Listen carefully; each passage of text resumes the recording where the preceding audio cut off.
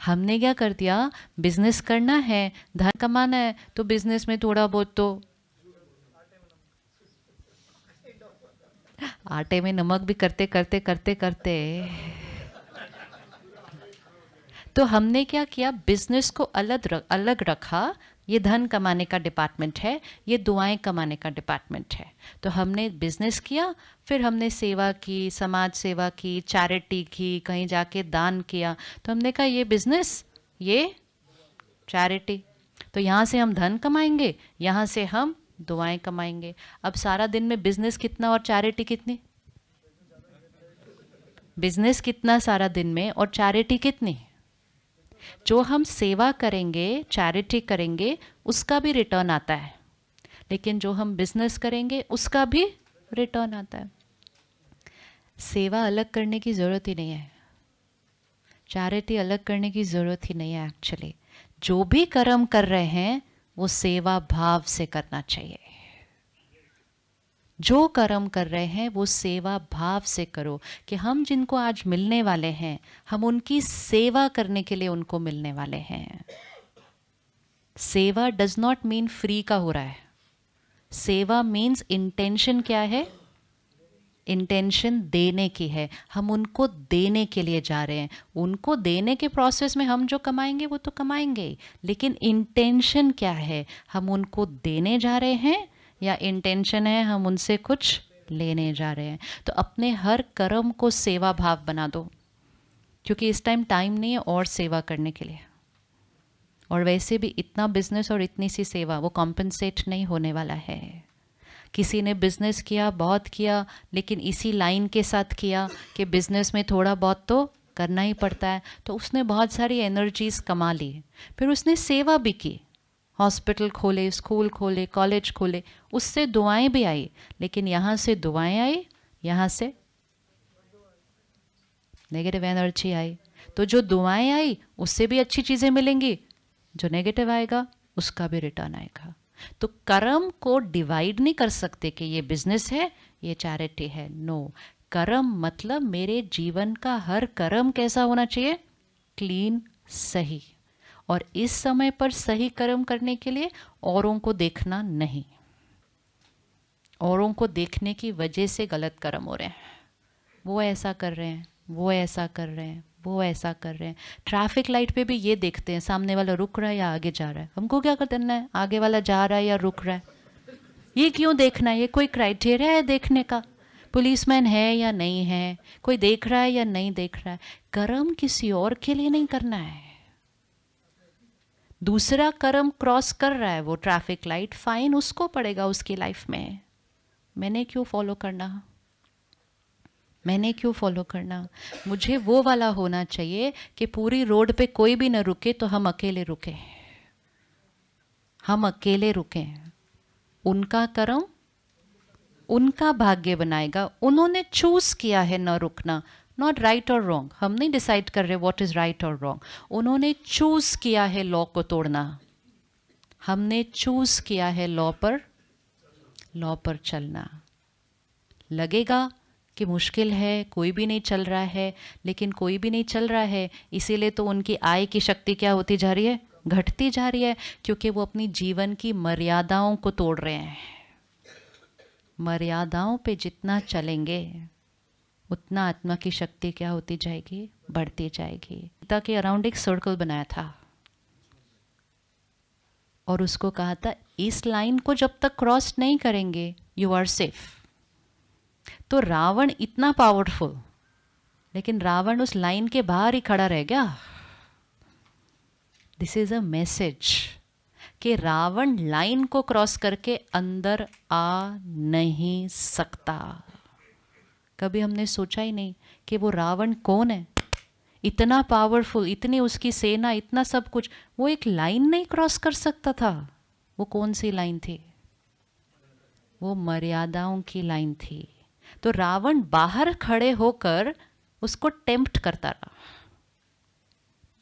Tempt किया ना सीता को, बाहर खड़े होकर अपना रूप बदला, अट्रैक्टिव रूप बनाया, लेकिन रावण ने सीता को कब पकड़ा? जब सीता ने लाइन को क्रॉस किया, रावण नहीं क्रॉस करके अंदर आ सकता था। ये जो लाइन है ना, जिसके अंदर रावण नहीं आ सकता है, वो हमारे जीवन की मर्यादाओं की लाइन है। एंड रावण कौन है? हमारे जीवन की कमजोरियां, अहंकार, गुस्सा, नफरत, ये कमजोरियां हैं आत्मा की। ये हमारे जीवन में तभी आएंगी जब हम अपनी जीवन की मर्यादाओं को क्रॉस करते हैं। खुद के लिए मर्यादा, शरीर के लिए मर्यादा, शरीर को क्या खिलाना चाहिए, क्या पिलाना चाहिए, कैसे इस शरीर का ध्यान रखना चाहिए, मर्यादा, रिश्तों की मर्यादा, और फिर बिजनेस की मर्यादा, प्रकृति के प्रति हमारी मर्यादा। ये सब कुछ जो हम देख रहे हैं, हमने ही तो मर्यादा को क्रॉस किया, हमने ही तो क्रॉस किया, लेकिन हम ही उसको ठीक कर सकते हैं। तो दूसरे लोग मर्यादा को क्रॉस कर रहे हैं, उसके लिए खुद नहीं क्रॉस करना है, खुद नहीं क्रॉस करना है। हम जब औरों के साथ compete करते हैं, कंपेयर करते हैं, हम उनके जीवन के कौन से पार्ट को देख रहे हैं? सिर्फ बड़े सक्सेसफुल हो गए हैं, ऑफिस देखो कितना बड़ा ले लिया है, मकान भी इतना बड़ा ले लिया, गाड़ी भी इतनी। Which part of life are we seeing? Only what is visible outside. आपको थोड़ी दिख रहा है कि उनकी खुशी कितनी है अंदर, आपको थोड़ी दिख रहा है कि उनके घर के अंदर परिवार में रिश्ते कैसे चल रहे हैं, वो सिर्फ उनको पता है। तो रॉन्ग पैरामीटर के ऊपर अगर कंपेयर किया और खुद उनको लाइन क्रॉस करते हुए देखा और खुद भी क्रॉस किया, तो उनका भाग्य, लेकिन हमने अपना भाग्य बिगाड़ा। तो ये वो समय नहीं है जब औरों को कॉपी किया जाए, ये वो समय नहीं है, क्योंकि ज़्यादा लोग रेड सिग्नल क्रॉस कर रहे हैं, कम लोग रुक रहे हैं। तो अगर देखने जाएंगे कि मेजॉरिटी लोग क्या कर रहे हैं, तो गलत कर्म हो जाएगा। ये समय वो है कि हमें खुद चेक करना है, मेरे लिए क्या सही है, क्या सही है, मेरे कर्मों के लिए क्या सही है, यहाँ की शक्ति को बढ़ाने के लिए कौन सा कर्म सही है। और कई बार जब आप उस सही कर्म को चूज करेंगे, तो आसपास के लोग आपको कहेंगे कि ये गलत है, क्योंकि जो आपके लिए सही होगा, हो सकता है वो मेजॉरिटी के लिए गलत होगा। तो इसीलिए एक तो पहले सही को चूज करना, और फिर उसके बाद सही पर खड़े होने की ताकत। लेकिन जब हम ये करेंगे, तो हमारी आय की शक्ति बढ़ती जाएगी, बैंक में दुआएं इकट्ठी होती जाएंगी।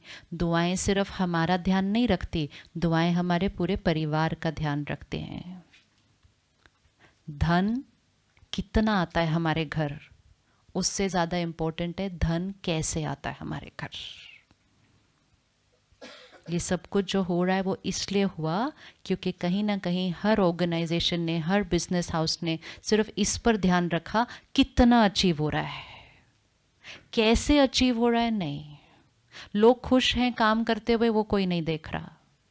जिनके साथ हम काम कर रहे हैं वो खुश हैं, वो नहीं देख रहा। बस करते जाओ, टारगेट अचीव करते जाओ, अगले साल का बढ़ाते जाओ। तो रिजल्ट क्या हुआ? टारगेट्स अचीव हो गए, but they came at a cost, they came at a cost. अभी भी हमारा जीवन हमारे हाथ से स्लिप नहीं हुआ है, हम उसको वापस अपने कंट्रोल में ला सकते हैं, ला सकते हैं। तो कितना कमा रहे हैं उससे ज़्यादा इम्पोर्टेंट है कैसे कमा रहे हैं। प्रायोरिटी राइट होनी चाहिए। जितना कमाया थोड़ा कम भी हुआ चलेगा, कैसे कमाया सही हुआ तो जीवन में जो चाहिए थी खुशी वो मिल जाएगी। क्योंकि जो जितना कमा रहे हैं वो भी तो खुशी के लिए कमा रहे हैं। किसी से पूछो इतना पैसा क्या करना, कहते परिवार को खुशी देनी है, परिवार को खुशी देनी है। परिवार को सिर्फ साधन दे रहे हैं हम, धन से खुशी नहीं दे सकते। धन कैसे कमाया, तो हमेशा मैंने जो जिसके साथ ट्रांजैक्शन किया वो उस ट्रांजैक्शन से संतुष्ट होना चाहिए। Not even fair, actually more beneficial for them. क्योंकि फेयर करते करते 10% इस साइड टिप हो जाता है, क्योंकि हम अपने नजरिए से फेयर सोच रहे हैं ना। तो नहीं, फेयर है, फेयर है, इतना फेयर है, 10% उस साइड बेंड करके रखना, जब आप उनकी तरफ 10% और बेंड करके रखेंगे तब वो फेयर पे आके सेट होगा। और जब आप दूसरों के लिए अच्छा सोचेंगे तो आपके साथ गलत वैसे भी नहीं होगा। Everything is fair. Law of Karma is working always. कि जब आप सामने वाले के लिए एक अच्छी एनर्जी रेडिएट करेंगे कि मैं आपकी सेवा के लिए आपसे मिल रहा हूँ, दूसरे को वो वाइब्रेशन आती है, ये मेरे फायदे की बात कर रहे हैं, आएगी या नहीं आएगी? आएगी। हर एक को वाइब्रेशन आती है। Yes, very true. You should be thinking only of the other person's interest, क्योंकि अदर पर्सन की सेवा करने आप गए हैं। इसीलिए सेवा भाव, बिजनेस विद सेवा भाव। Business does not mean my benefit, business means to benefit people. उसके लिए बिजनेस हो रहा है और दूसरों के बेनिफिट में आई एम अर्निंग, फाइन। लेकिन transaction is not a product transaction, transaction is a energy transaction. किसी के साथ आपने कोई डील की, आपने कोई कॉन्ट्रैक्ट किया, उसने आपको एडवांस भी दे दिया, थोड़े दिन के बाद वो डील फिजल आउट हो गई, नहीं हो पाया। अब दुनिया का एथिक्स क्या कहेगा कि एडवांस ले लिया, खत्म है, नहीं किया उन्होंने बिजनेस। हम क्या कहते हैं? हायर एथिक्स कहेगा नहीं हुआ काम, ये रखो वापस, फिर से मिलेंगे। वो दुआएं कमा ली, और जो वो वाली दुआएं कमाएगा उसके पास बहुत सारे और कॉन्ट्रैक्ट्स आएंगे उसके पास। ये एक्सपेरिमेंट करके देखना होता है। This is called raising your ethics higher and higher and higher. तब यहाँ की एनर्जी बढ़ेगी। लेकिन ये करने के लिए स्पेशली जब आसपास के लोग नहीं कर रहे हैं, स्पेशली जब आसपास के लोग उस बात के लिए आपका मजाक ही ना उड़ाना शुरू कर दें, ये करने के लिए उस आय की शक्ति को क्या करना पड़ता है? जैसा कर्म वैसा भाग्य है। जैसा हमारा कर्म वैसा हमारा भाग्य है। भाग्य सुंदर बनाना है, कर्म श्रेष्ठ करने पड़ेंगे। अब कर्म is not just the business deal, कर्म इज हम आसपास के लोगों के साथ काम कैसे करते हैं। ऑनेस्टली कर रहे हैं, एथिकली कर रहे हैं, लेकिन टाइम पे पूरा करने के लिए डांट रहे हैं अपने लोगों को, तो ये भी तो एथिकल नहीं है ना। दूसरे को दुख दिया उस काम को पूरा करने के लिए, तो वो भी नहीं। तो जिनके साथ हम काम कर रहे हैं और जिनके लिए हम काम कर रहे हैं, सारे हमारे साथ संतुष्ट होने चाहिए। We are not pleasing anyone. Forget everyone. Don't please anyone.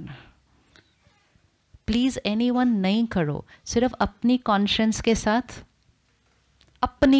के साथ क्लीन रहो। किसी को खुश करने के लिए नहीं करना है। कभी कभी जब आप एकदम ऑनेस्ट होंगे, एकदम क्लीन होंगे, सामने वाला तो नाराज भी हो सकता है, उसको ठीक ही ना लगे वो बात, ये भी हो सकता है। हम उनको खुश करने के लिए अपने प्रिंसिपल्स को कॉम्प्रोमाइज नहीं करेंगे, लेकिन हम अपने कर्म को क्या करेंगे? श्रेष्ठ करेंगे। आज वो शायद खुश नहीं होंगे, लेकिन लॉन्ग टर्म में उनको भी उस चीज़ का क्या मिलने वाला है? बेनिफिट ही मिलने वाला है। वो आज नहीं तो साल बाद बोलेंगे हाँ वो ठीक बोल रहे थे।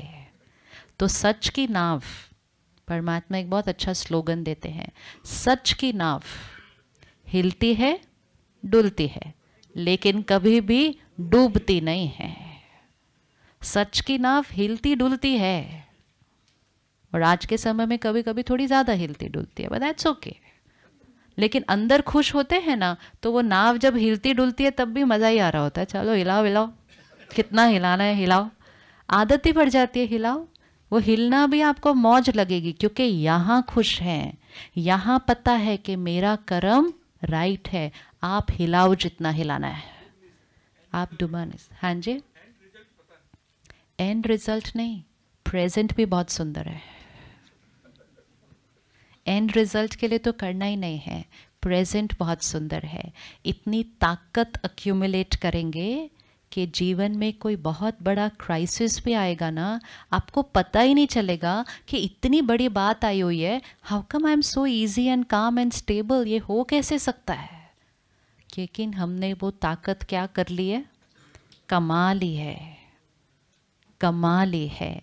वो कमाई हुई ताकत, वो कमाई हुई दुआएं सिर्फ हमें स्थिर नहीं रखती, हम अपने परिवार के लिए भी एक पावर हाउस बन जाते हैं। आज बच्चे छोटी छोटी बातों में परेशान हो रहे हैं। एग्जाम्स के लिए टेंशन हो रही है, टेंशन तो तब होती थी, अब तो एंग्जाइटी हो रही है, दवाइयाँ ले रहे हैं। We are going through an Ira, and आने वाला समय आप देखो, लोगों के पास सब कुछ होगा, लेकिन जिस चीज़ का उन्होंने ध्यान नहीं रखा होगा वो ख़त्म हो रही होगी। हम जीवन के जिस पहलू पे मेहनत करेंगे हम वो कमा लेंगे, इस पे मेहनत नहीं कर रहे। पिछले 1-2 साल से इतने बच्चों से मिलना हो रहा है। कल ही आई मेट 12th स्टैंडर्ड के एग्ज़ाम से, दवाइयाँ ले रहे हैं। ये बच्चे क्या करेंगे 10 साल के बाद जब बिजनेस करने आएंगे? Power we have to give. अब उनकी गलती नहीं है इसमें, उस बच्चे की तो गलती है नहीं, बच्चा तो अभी बाहर नहीं आया है जीवन में। इसमें कमी किसकी रही है?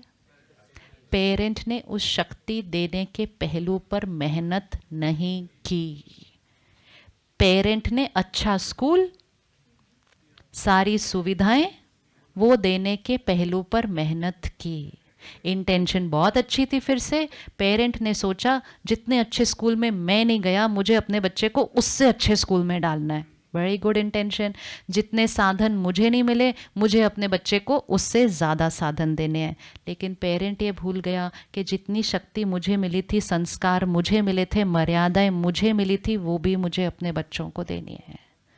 जो नहीं मिला वो देने में इतनी बिजी हो गए, क्योंकि जो मिला उसकी वैल्यू। तो रिजल्ट क्या हुआ? आज के बच्चों के पास बाहर सब कुछ है, सब कुछ है, लेकिन करने वाला, वो एग्ज़ाम देने वाला, हमने बेस्ट स्कूल में डाल दिया, लेकिन एग्ज़ाम देने वाली शक्ति टॉप कॉलेजेस में पहुंच जाते हैं देश के।